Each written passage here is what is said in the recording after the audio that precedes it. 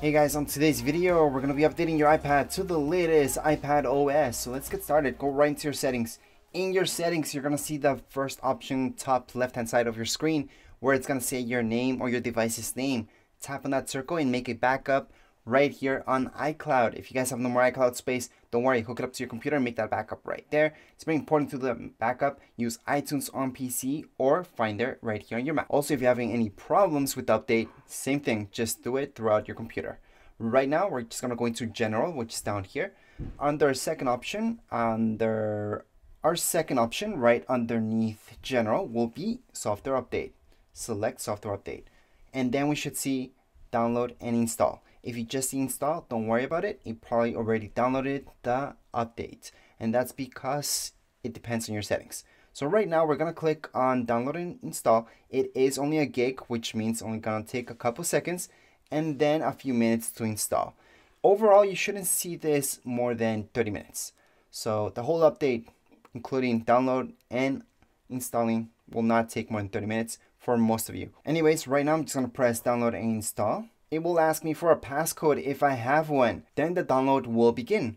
It doesn't really matter if your iPad turns off during the download process. However, if it turns off when you're installing the update, then that's a big deal because then you would have to restore it. And that means deleting everything. And since we did that backup, you could load everything back in. So although you need 50% of your battery to do the update, I still suggest, even if you have more, just to hook it up to some electricity and let it charge while it's doing the update.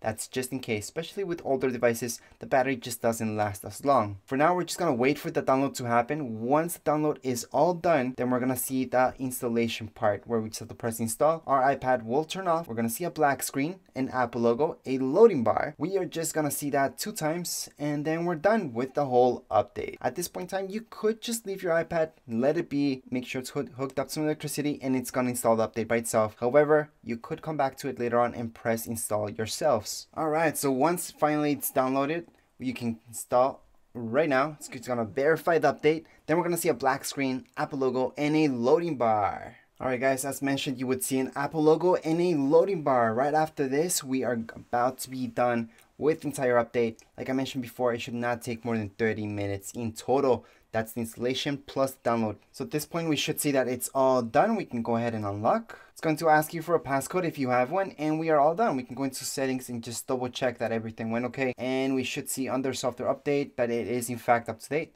And that's it for this video. If you guys have any questions, comments, you guys can write down here in the comments area. Don't forget to subscribe and rate. Thank you.